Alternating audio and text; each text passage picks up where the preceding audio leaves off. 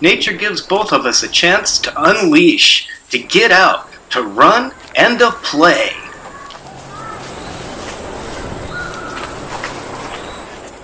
He shows me around because, well, he's from here. It's his home. Hey, buddy, what'd you find?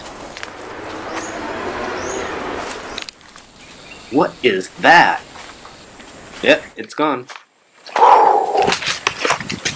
Just missed that flying fox again. He's an elusive one. Nature distracts my mind by getting lost in the little details. The reminder of the city behind us is always there, but oh well, let's forget about it and dive back in. One of the games we play is I let the dog choose which route we take. You never know quite what you'll find on those little journeys. We enter some great bamboo. We gotta jump around, move around, get around. It doesn't matter.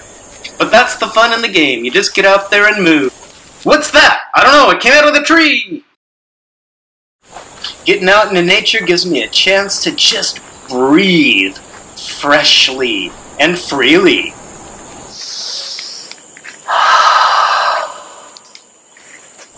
I always make sure that I stop and take a little butterfly break when the opportunity presents itself. Let's go!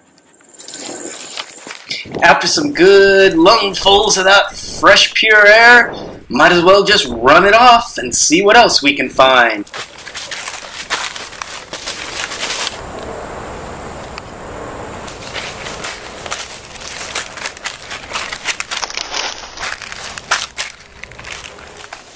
When traveling in nature, especially in the tropics, beware. Beware of where you put your hands and feet. There are spiky, thorny things all over the place. Keeping a sharp focus on the way ahead, a man moving through the jungle with a dog loses a flip-flop. Don't worry, it's quickly replaced. Remember that game I told you about letting the dog choose the route? Well, this is the type of situation that we get into.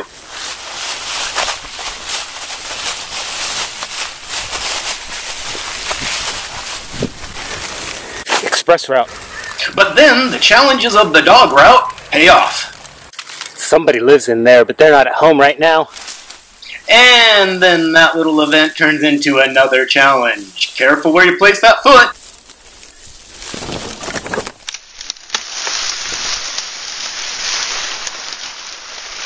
And that's how you do it sometimes.